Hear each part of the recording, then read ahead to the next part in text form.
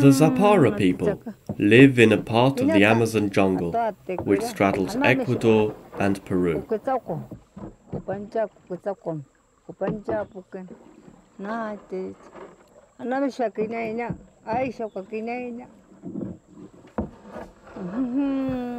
The Zápara were probably one of the first peoples to settle in what is one of the most biodiverse areas in the world, and they are the last representatives of an ethno-linguistic group which included nearly 39 other peoples before the Spanish conquest.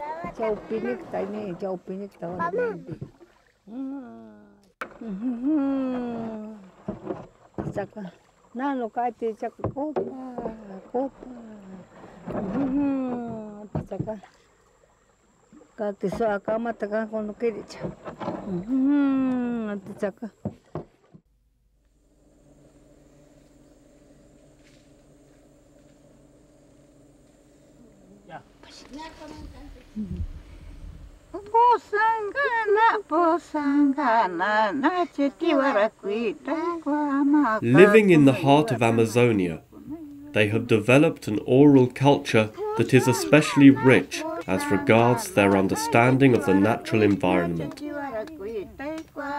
This is shown both by the abundance of their vocabulary for the flora and fauna, and by their medical practices and knowledge of the medicinal plants of the forest.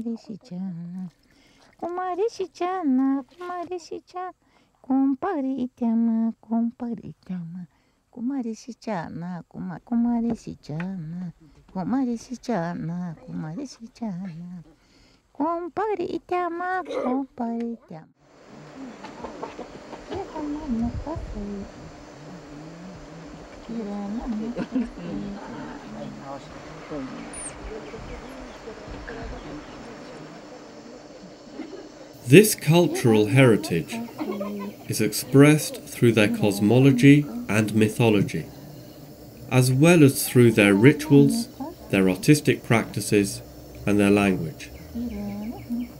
This language is in fact a depository of the myths and legends which recount the history of their people and of the whole region. Aquí arriba hay una montaña que se llama Supayurco. Esa montaña fue, hace años atrás, fue de mi abuelo y después se quedó en manos de mi papá. Y mi papá, cuando él se murió, y la montaña está solo, ¿no? Y ahora queremos que esa montaña se encargue de mi papá, Joaquín. Yo cashuti me Joaquín José Ushiwasan. Watata charin 16. Ñuka yachak tukusha. Ñuka runa gunata, ñuka ilu gunata. Ambisha kausasha chanda casa shambu runa gunata ambisha. Chiraigu me yachak tukusha, alieruna tukusha. Causa nani. Chikonanga chigaña pay kay baño na partibe kuinta to ñuka era ni achana manginisha. Mama trikungawa, mama takuirangawa. Chimanda rukwao ki gona trikungawa kay laktaya o ñuka mi chitoko ñuka ilu gona trikungawa. Achana manginera kariga sinji te arisha causana manginera yachak tokosha. Cuando en la selva no hay animales, ellos abren la puerta y sacan los animales bien. Sacan los aves, sacan los monos. Y después los cazadores pueden ir a cazar, ¿no? Los que están en la familia. Ellos toman ayahuasca, llaman una boa que es dueño de los peces. Y esa boa viene, ahí dice, bueno, ahora se pueden pescar.